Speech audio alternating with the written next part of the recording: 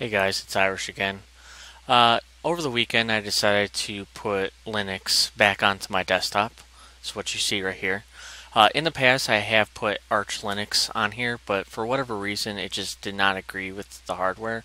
So I have decided to put Fedora 21 on here. Uh, that was the distribution that I was on right before I switched to Arch, so I'm a bit comfortable with it.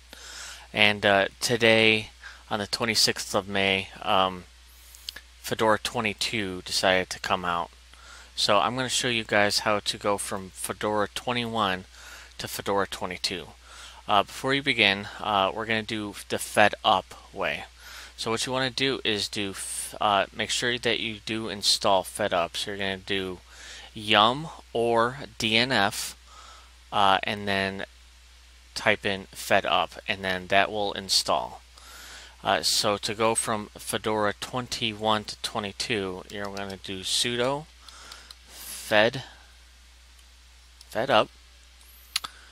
dash,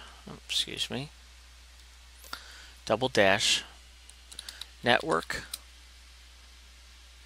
22, and then you just press enter, and then this should set up all the repos that are needed for Fedora 22.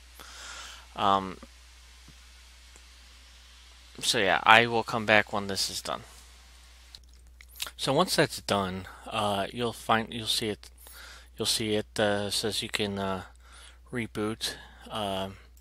But I would suggest that you take a look to see if there was any errors from the Fedup. So you want it to go to, you can either use Nano, Vim, gedit, whatever your text editor is. So we'll just do gedit, and then you're going to go to the var/log/fedup.log file, and then this should tell you if there was any errors, like right here, HTTP error, but I think that was just because of my internet connection. So to me, it looks pretty good. Not found. Again, I think it's my internet connection. So if you find any errors on here, then you would want to take care of them before you rebooted, just to make sure. So I'm going to reboot, and I'll show you guys. So before I go, I'm just going to show you right now what it looks like. So you'll see Fedora 21. So let me reboot, and I will get back to you guys. Okay guys, welcome back. So once you reach the grub menu, you'll be prompted with the Fedup option in there. So you want to click that, and then it should take about 15 to 20 minutes. It's how long it took mine. It depends on the processor and all that. So when you do that, let's go up to the info. So if we go to details, as you can see now that we're on Fedora 22, and it also looks like we are on GNOME 3.16. So it updated the Fedora release and also the GNOME release. So that's pretty cool.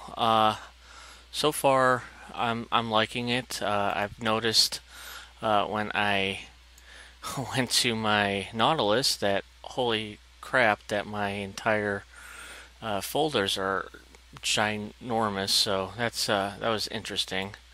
So yeah, if you guys have any questions or want to see more on the Fedora, my Fedora experience, how I set it up and everything, just please leave a comment below, and I will catch you guys later.